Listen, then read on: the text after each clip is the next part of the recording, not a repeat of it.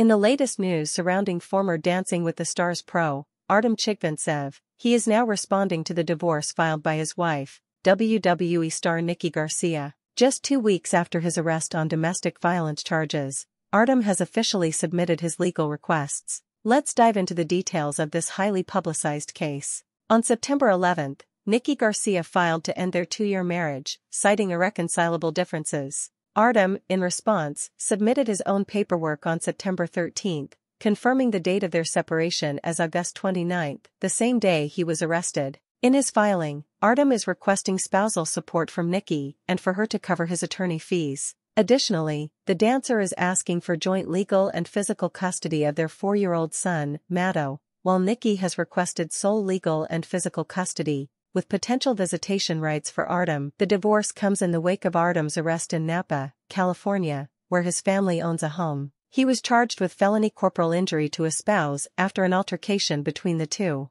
According to a 911 call obtained by TMZ, Artem himself called for medical assistance, stating that Nikki had thrown shoes at him during an argument. However, the situation escalated, leading to police intervention and his eventual arrest. He was released on a $25,000 bail later that day. While neither Artem nor Nikki have publicly addressed the incident or their divorce, Nikki's rep confirmed that she is requesting privacy for her and her family during this challenging time. As the case unfolds, the couple's legal battle is likely to intensify, especially with their differing custody requests. Stay tuned for more updates as we follow this story closely. Be sure to like and subscribe for the latest celebrity news and updates.